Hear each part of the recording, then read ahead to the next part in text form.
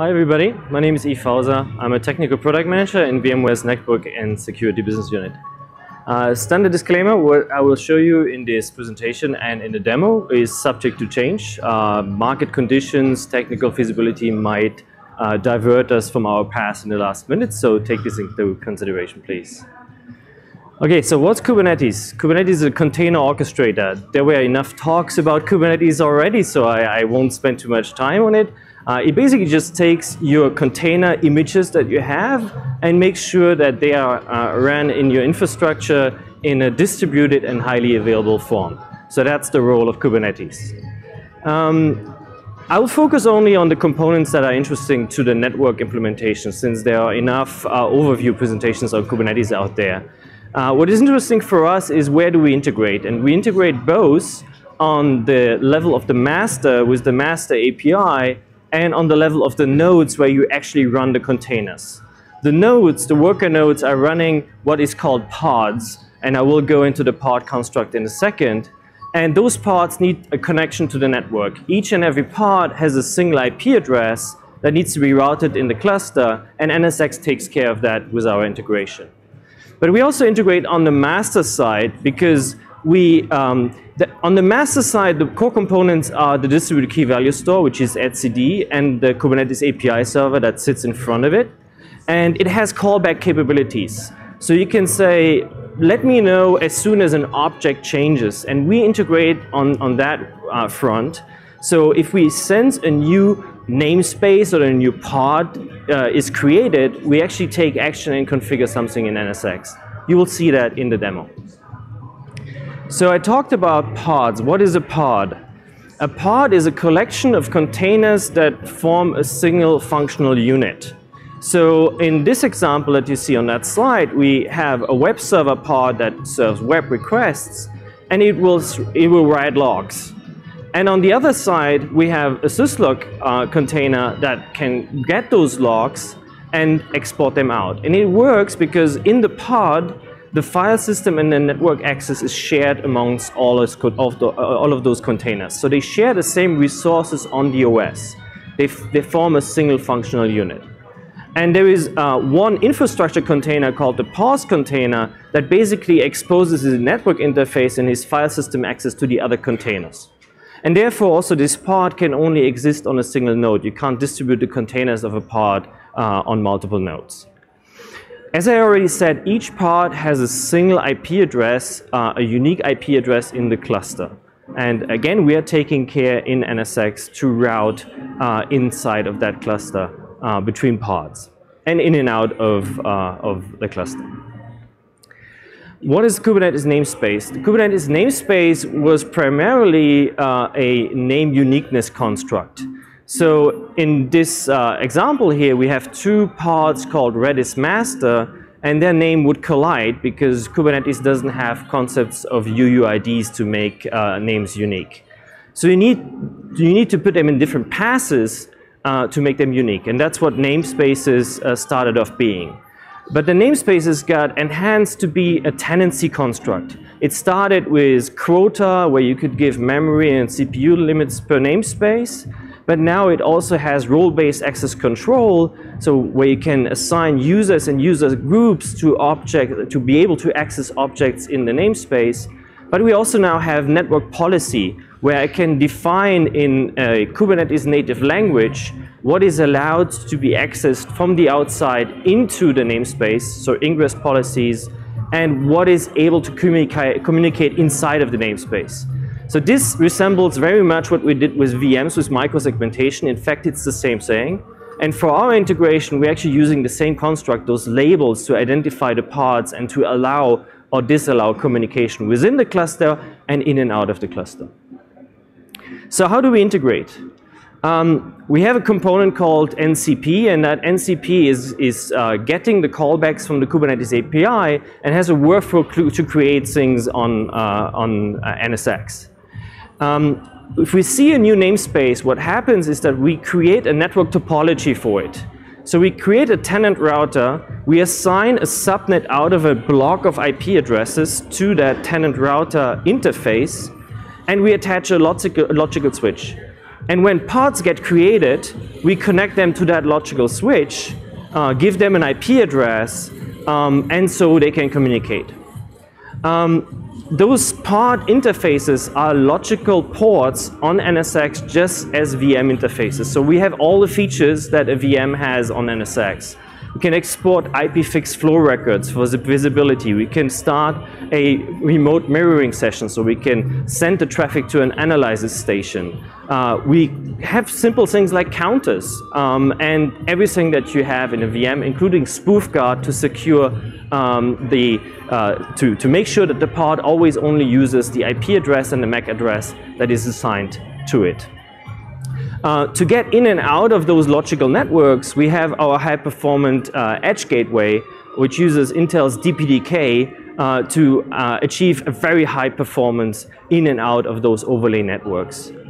Those namespace networks are spread across nodes, so they are not specific to a worker node. They exist on all of the nodes. And finally, what we can do is we can give namespace foo and namespace bar here IP addresses from different blocks and decide with annotations of the namespace if they should be routed namespaces or natted namespaces. So if we want to hide all those IP addresses behind NAT, or if we want to directly route. If we want to directly route, we can even inject that newly created subnet for the namespace using BGP into your core networking. So we add a lot of capabilities with NSX to Kubernetes. Okay, so here's my demo video.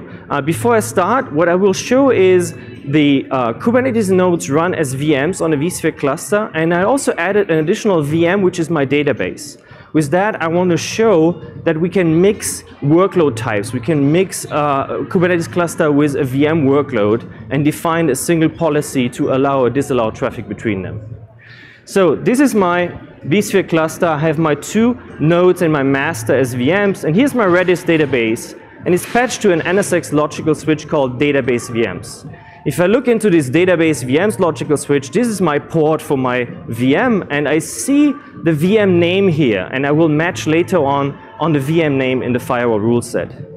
What I will do now is we'll look at the namespaces on the system. And here you see there is a namespace called Yelp app. That namespace has a logical switch and a logical router attached to it. So this is the network topology that we created for that specific namespace.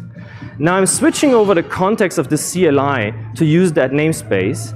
And the next thing I'm doing is I'll point to a YAML spec of the application. That YAML spec is on GitHub. So here you see that's my front end. And the front end is tagged with a sec group here. So we have a label identifying it as a front end pod.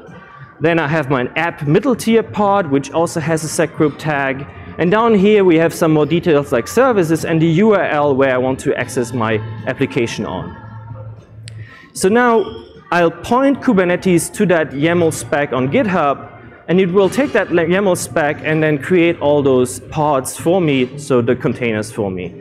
So here you can watch what happens. Up there you see we are now in the container creation phase, and it will flip to the running phase in a short period of time. So the first one is running, the second one is running. Now we can have a look at the ingress also after we look at the overview again. And here's my URL that I can access. Before we access that URL, I'll show you what happened on NSX. So if I refresh the logical switch view, I now see the logical ports for those pods. So I have a logical port for the pod, which is a child interface of the VM that hosts those pods, the node VM. Then if we look at the tags on the port, you see the sec group label that we had as a label before in Kubernetes. So we are copying those labels to the port, and then we have all the context that we had got from Kubernetes also in NSX. Now we are using those tags to match. So I have three security groups. The first one is DB servers, and that one matches the logical port of the VM, and it matches that by the membership criteria of the name, so it uses the name to identify the logical port that belongs to that group. For the app servers, I'm matching on the tag, as you just saw, so the sec group label that got translated to a tag. Now in my firewall rule set, I match on those groups. So I say I disallow traffic from web to web because web servers shouldn't talk to each other. I'm allowing the traffic from the web tier to the app tier on a specific port, and I'm allowing the traffic from the app tier to the DB tier on the port 6379, which is my Redis port. And then I'm also allowing DNS because I need name resolution, and then I have my drop all rule at the end to make sure that I'm not allowing traffic that I don't want to allow. Yeah, and here's what happens. We can vote, so this vote goes into the Redis backend, and if we look at the firewall here, if I change that to drop, you will see, if we refresh the application page, that we are now dropping the traffic. So my vote is gone. I can't vote anymore because I closed up the connection between the app and the database. Now, what if I want to troubleshoot that? We have a tool called TraceFlow, and with TraceFlow what I can do is I can select the source port and the destination port and send artificial traffic to see what happened in the system. Here I'm selecting the app server port as the source. I'm selecting the destination VM as the destination, and then in the advanced tab I'm changing the traffic to be a TCP SYN instead of an ICMP. And so I change to TCP, I give it some ephemeral source port, I give it 6379 as the destination port, I send the trace, and then you will see, okay, where is the traffic dropped? It's dropped by the firewall, right? So I can look at where it is dropped, I can see the firewall rule, which is 1085, go back to my rule set and correct my mistake that I did that killed my application. So just go to that 1085 and change it. Since I'm running out of time, I'll go to the conclusion, which is what NSXT brings to Kubernetes is unified networking for workloads, for VMs, for Kubernetes pods. It gives you this micro-segmentation both with Kubernetes network policy, as Nathan explained in his earlier slide, but also with more static approaches like the one you saw in my demo. You get full network visibility. You have a logical port per pod in Kubernetes. You have counters. You can redirect traffic. You have IPFix to export flow records. And you have the full support of VMware behind it with the #1 SDN solution, which is NSX. And with that, if you have any questions,